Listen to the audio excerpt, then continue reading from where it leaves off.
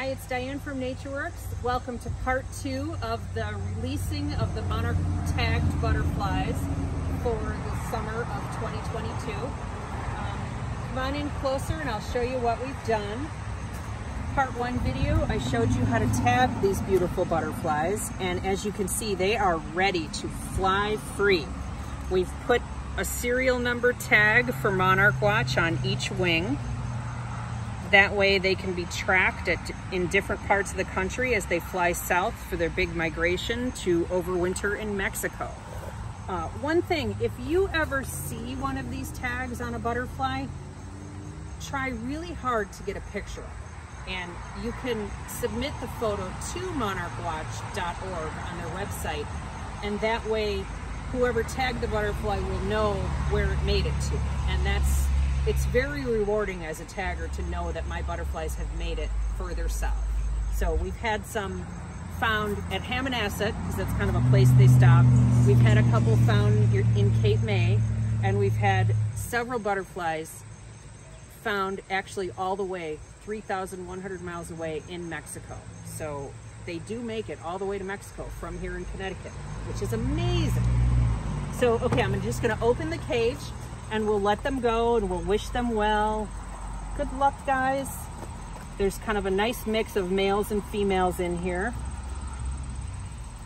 The females will not mate. They are kind of programmed to just go. So, ooh, there they go. Oh, how beautiful. Oh, and look at one landed right here on the echinacea. We'll see if it, oh, no, it took off.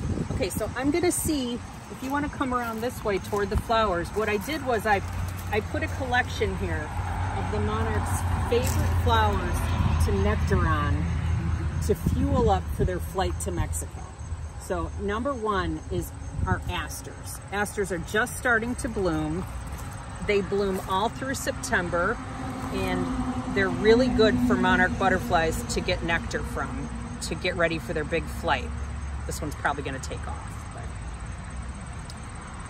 But another good flower that they like, which sometimes is not totally in bloom, are the echinaceas. Let's see. I'd love for one to start eating while on the video, but there we go. Oh, no. Yep, okay, so this monarch is taking a drink of the nectar from this flower.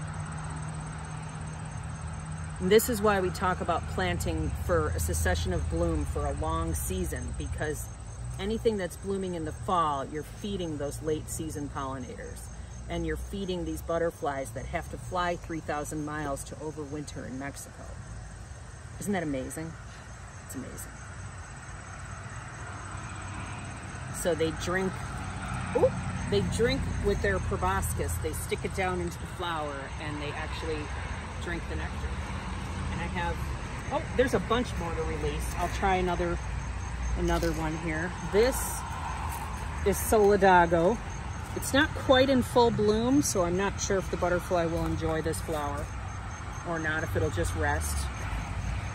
But Solidago is one of our all-time favorite native plants here at NatureWorks. We try to carry as many varieties as we can because it is a great nectar source for bees and butterflies in the fall. So this one is a female, and this one over here is a male. Maybe you could come over this way and I'll show you why it's a male, if it will cooperate. They seem to be cooperating nicely. There's 2 dots on its wings. Can you see the dots? So that's how I know that that one is a male. There you go. Oh, they all took off.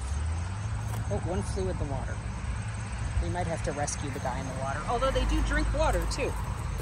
They also like mud. So I'll take the rest of these guys out. And hopefully you can stop in at NatureWorks on a day that we have butterflies hatching in the store.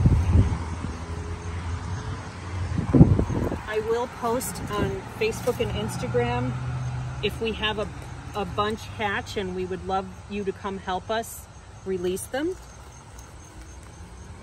And if you're brave, you can even try tagging.